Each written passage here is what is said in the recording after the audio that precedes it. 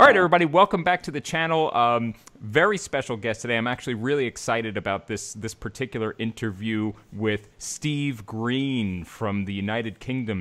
But I'm actually really excited because Steve has a degree in applied physics and has spent a lot of time in the thermal imaging space, which is super relevant right now. So first of all, Steve, welcome to the channel. Thanks for taking some time with us today. Oh, you're welcome, Phil. Good to see you again. Yeah, same I'm here. Looking forward to it. So getting back to thermal imaging real quick, because again, it's super relevant now. What are the most common misconceptions that you're kind of seeing out there? Like I've kind of taken the approach of everybody needs to kind of slow down and think about deploying this technology for so-called fever detection. Yeah. What are you seeing out there? Because if there's anybody that's an expert, it is you. Well, that's nice of you to say, but you never forget. You never forget what you were taught when you first worked in that. But I think, as I said earlier, a thermal imaging camera is designed to make hot objects in its field of view appear much brighter in visual terms than anything else. That's fundamentally what they do, which is why they're really good for perimeter monitoring applications in core security, things like that. But I think the danger is that people have seen this. They've seen the demonstration. It's a very visual demonstration. And there's no doubt that certain camera manufacturers are selling hundreds of thousands of these things. Right. And it would be very easy to take a thermal camera, put it on the front door of your building, your facility, and almost say that everybody who passes through it is too hot, therefore don't let them in through the door. It'd be very easy to do that. But you've got to quantify it. And that's where the calibration of the thing comes in. And with a thermal device, the nearer you are to ambient temperature, the harder it is to be accurate. It's as simple as that. When you're measuring a piece of steel at 1,000 centigrade, it's easy. The amount of energy that emits is far, far more than what you've got at ambient. So you've got to be able to do that. So the calibration comes into it. And also, what you can't really do is point a thermal imager at a group of 50 people coming through a door and pinpoint every single one and analyze every single one individually and pick out the ones that are perceived as having a higher temperature than the others. You know, so you can let 1,000 people through a door in a minute. You can't do that. It's just not feasible. Yeah. So how important is this thing called a blackbody radiator, blackbody generator, when it comes to using a thermal imaging camera for the purposes that the security industry is looking to deploy them for? Right. So it's a blackbody radiator. It's a calibrated source of infrared energy, which is what the thermal imaging camera detects typically. So to get absolute accuracy, then you've got to calibrate the device on a fairly regular basis. And you can either do that in two ways. You can either have a blackbody reference source within the field of view. So that is a nominal temperature of, let's say, 35 centigrade, something like that. So it's that source should be relatively near to the temperature of the object you're trying to detect, in this case, the human skin. So ideally, that would sit there at 35 centigrade, and that would feed into the images. So it's calibrating the level at which it works, because you're looking for a really small difference. 1 degree may be above the norm, right, normal skin temperature. So you do that. There's other ways of doing it whereby you can also use a thing called a thermistor or a thermocouple to measure the ambient temperature of the air within the device or very close to the device. And robotics do it that way, for argument's sake. There's ASIS and whatever use, blackbody reference sources. But you've got to use that to optimize and enhance the accuracy that you're going to get. I understand. Now, what about how does one grade how good one of these blackbody reference devices is? So like if you do a quick Google search online, here's one for $100, here's one for $500, here's a company selling a full-blown suite of products with the camera and the blackbody and everything for like $1,000 or $4,000. How does one grade how good one of these reference devices is? Because it seems to me that the system is only going to work as well as the reference device is, right? As well as it's calibrated. It is. It's correct. And I think there's no doubt that, as with a lot of things, you get what you pay for, effectively. Yep. So when you mentioned, you mentioned $4,000, and I think that's the kind of level that these cameras are. The ones that we're aware of that we know are compliant with Security Centre, for instance, they're at that kind of level. Sure. Because you are looking for small differences. So you've got to get a thermal black body reference source that's stable, that's reliable, that's accurately calibrated. People saying you should check the calibration of these things every day, etc., etc.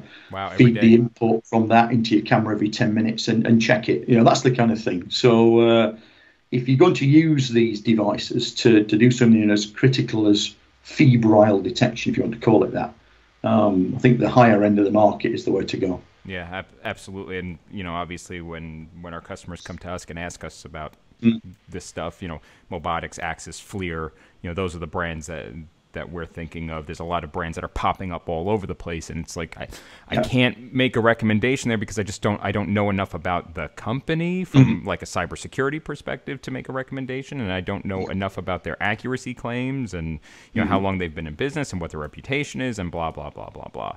But at the same time, a Mobotics camera might cost $4,000, $5,000. It's a significant investment, and when you're looking to deploy a lot of those, it adds up really quick. And that's just the cost of the equipment. Forget about the cost of the labor and the setup and all that sort of stuff. It is, and at the end of the day, we're Genetec. We're a software company. That's what we are. We're not experts in thermal imaging cameras, but we get asked to act as a trusted advisor, as we often do. Which is the best access control hardware to use on my access control system? What would you recommend? How would you deploy it? Right. And a thermal camera is no different. And there are guidelines, and that's what we would do. Right. At the end of the day, it's the thermal camera manufacturer's job to sell their thermal camera and prove that it's fit for purpose. And it's our job then to utilise the products we've got within the Genetec portfolio, particularly Security Centre and then Mission Control, to take the alerts, the possible alerts, and use them and define standard operating procedures to take that event and do something with it. That's our expertise, and that's what we've been working on the last few weeks. So, and last question on this, and this is kind of a loaded question, to sort of take that concept and apply it. So I'm an end user, and I come to Steve Green, and I say, Steve, what do I do here? What is the recommendation? Like, if I was an end user, how would, or if you were the end user, how would you be evaluating this technology for use in your own facility? Yeah, so I think there's several guidelines, and there's a lot of documentation around. IPVM have got things on their website, and the manufacturers will help as well in using that. So the general guidelines that I've picked up and I've said to people is that you've got to measure this, because you're looking for such small differences. You've got to measure people in a controlled environment. So ideally what you do is, if people are coming into the entrance to your facility, this is it's like a triage thing. It's a bit like a metal detector at an airport. If somebody passes through a metal detector at an airport and it alerts and goes off, it doesn't mean that they've got a weapon.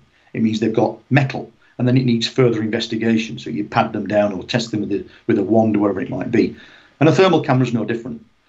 But you've got to control the environment. So you need to measure the people in almost like a metal detector kind of area, a chamber, which is air conditioned, where there's no drafts, there's no exposure to external heat, there's no windows on there.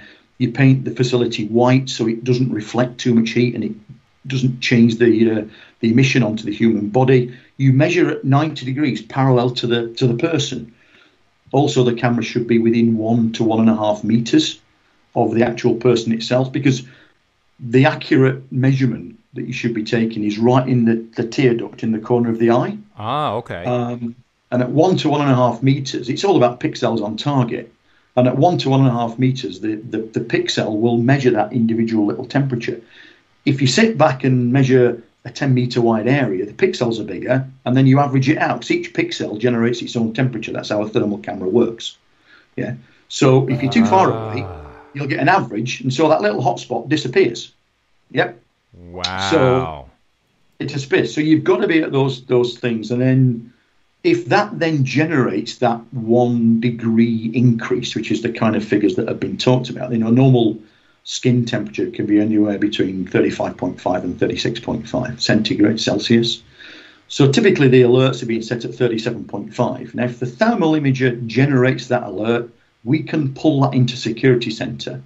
What we can then do, utilizing the different parts of the platform and even mission control, is to instigate a standard operating procedure, which is then auditable afterwards. Right. So you can then say, we've generated an alert, and then maybe even in that environment through Sipelia, our IP intercom scenario, the thermal imager sends the alert to Security Center. That sends the alert to the security guards or the whoever it might be, the HR team, that says, oh, there's somebody coming here who we believe might be febrile because they've generated an over temperature alert.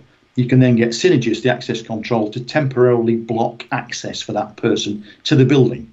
Right. And stop them getting in.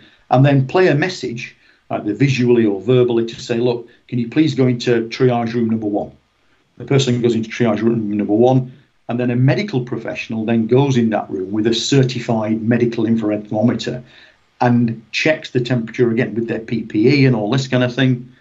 If they still find that they're over temperature, then depending what the end user wants to do, they could send them home or send them to hospital or whatever it might be. But you're documenting all that. And if the person's temperatures then prove that they've then calmed down, they've gone back to normal, you can reinstigate their access control and do this. But you can follow all that through mission control and pull all these kind of different platforms and technologies together. And then you've got a report. And then we've also got the, within Synergis, we've also got our new report, the proximity report, where you can then take that data and say, where else has that person been within the building in the last 24 hours and which doors have they been through?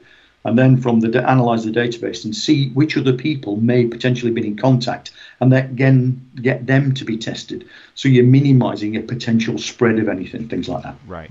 I mean, that is a super reasonable policy-based approach using aspects of, right, so we've got a positive read, we send that to Security Center triggers an incident in mission control, and now we're stepping through a standard operating procedure. Like, this is 100% policy and procedure-based, but in order to, like, before you deploy this system, those policies and procedures need to be thought of in advance. Absolutely. Right? This is not something that we're just going to deploy and say, all right, well, let's see what happens. It's like, no. You need to, you really need to take into account what the policy, what the procedure, what the reporting structure is going to be. Because ultimately, if you're going to tell somebody you can't be here, you're potentially opening yourself up to legal action. Or labor disputes or any number of such things, right? Yeah, exactly. And some of the thermal cameras work in robotics, for instance. They can play a visual, an audible alert, and a visual alert on the camera. So if it detects an over temperature, lights will flash and it'll beep at you. Now, in theory, if you've got other people stood behind in the line waiting to come into this cubicle, for instance, do you really want audible and visual alerts going off? Could that cause panic?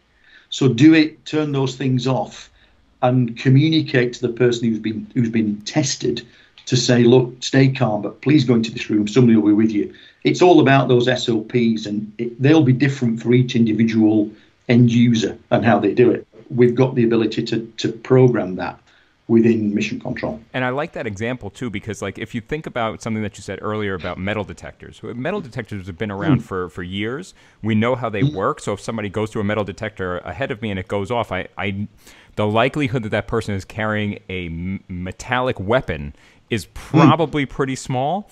But I know what to look for. Whereas now, the first time I encounter a fever detection system and I see that thing go off, I'm a less educated person on this topic, which is the majority of the population of the planet Earth, might freak out and say, oh my God, I've been exposed to potentially the coronavirus or the flu or some other thing.